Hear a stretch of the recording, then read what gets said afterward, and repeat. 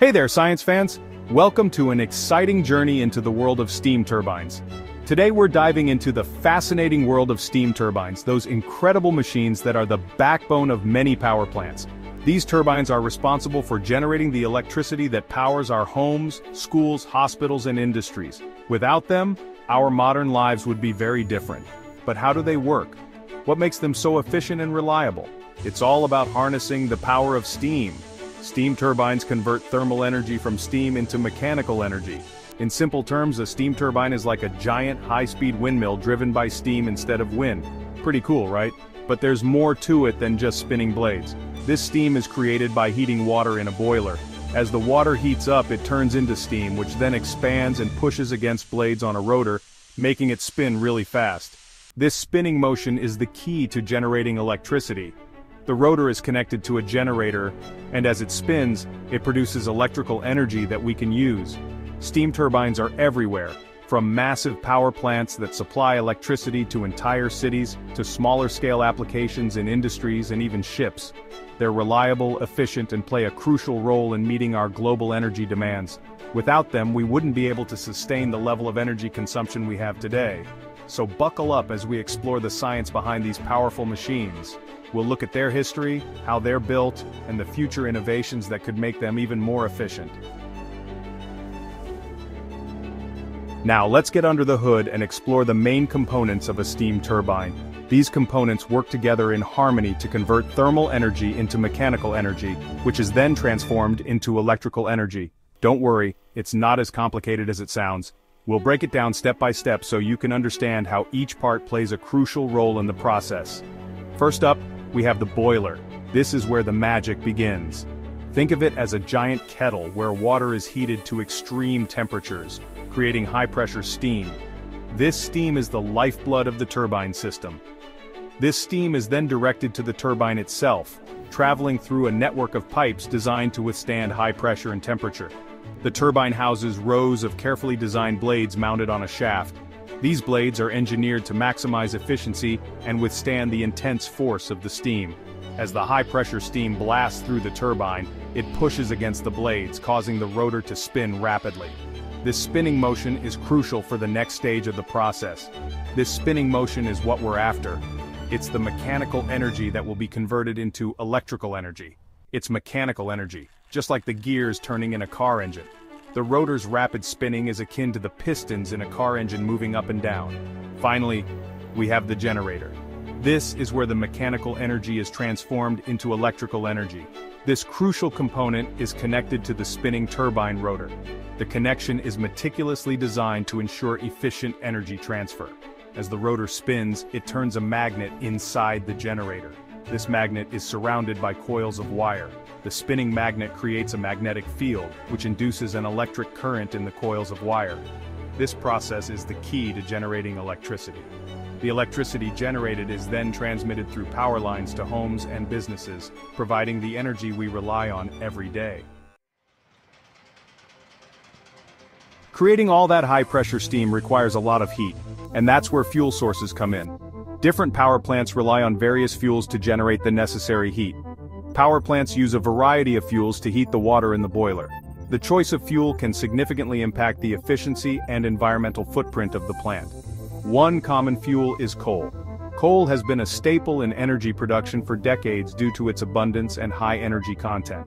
When coal burns, it releases heat energy that heats the water to create steam. However, burning coal also releases a significant amount of carbon dioxide and other pollutants into the atmosphere.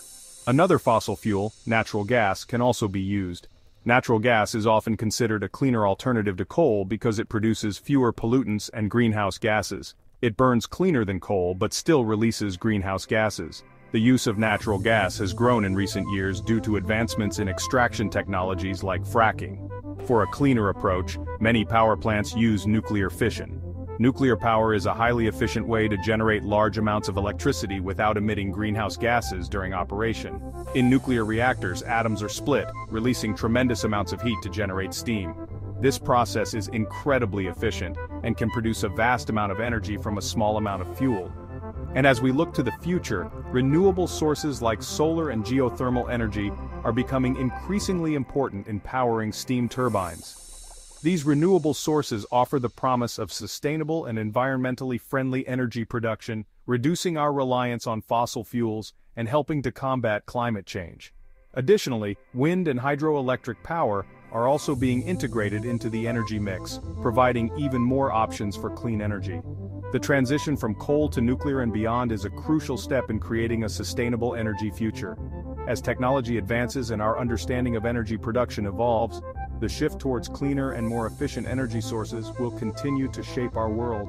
The journey from coal to nuclear and renewable energy is not just about power generation, it's about creating a better, healthier planet for future generations. We've talked about how steam is created, but why does it have so much power? It all comes down to the properties of water and the laws of physics. When water is heated, it absorbs energy and transforms into steam. This steam occupies a much larger volume than water.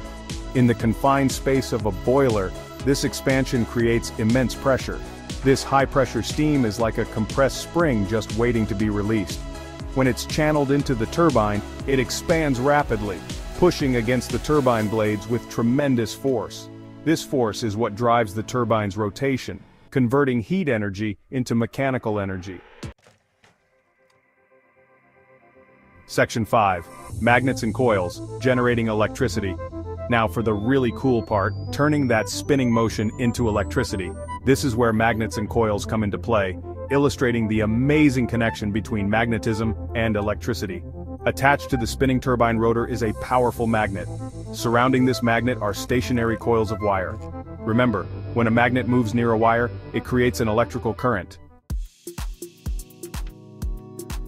Section 6. The water cycle, from liquid to steam and back again. You might be wondering what happens to all that steam after it spins the turbine.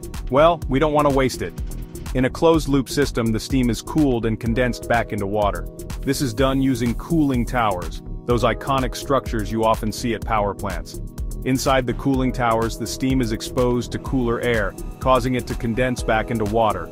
This condensed water is then pumped back to the boiler to be heated again, starting the cycle anew.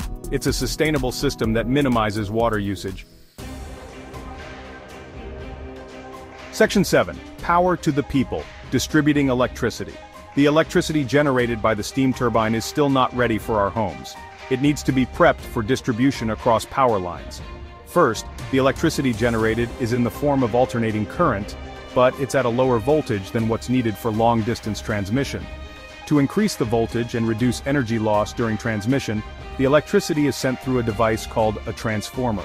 Transformers use coils and electromagnetic induction, remember Faraday, to step up the voltage. This high-voltage electricity is then sent through a network of power lines to substations. At substations, transformers step down the voltage to levels suitable for homes and businesses.